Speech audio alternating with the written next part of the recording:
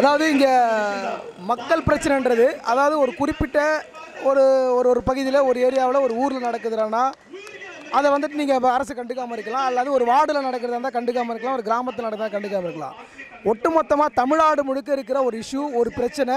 இதை வந்துட்டு கிட்டத்தட்ட வந்துட்டு ஜெயலலிதா பீரியட்லேருந்து இதுக்கு முன்னாடி அதாவது 90 சம்திங் அதாவது அந்த 90 காலகட்டத்தில் ஆரம்பிச்சிலேருந்து அந்த பிரச்சனை போயிட்டுருக்கு.